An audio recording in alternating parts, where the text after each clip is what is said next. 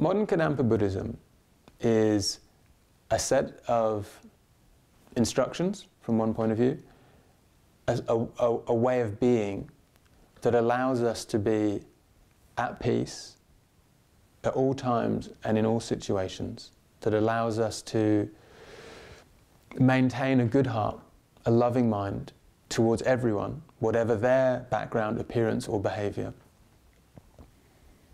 Basically, it's a set of instructions that allows us to be the best version of ourselves.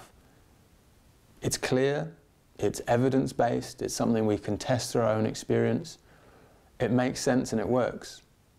And it fits in every different type of society we might be from.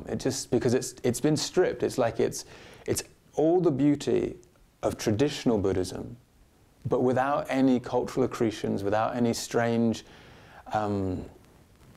historical things that don't fit. There's no dissonance when people meet modern Kadampa Buddhism. It just feels like, that's right, that makes sense, that's what I need.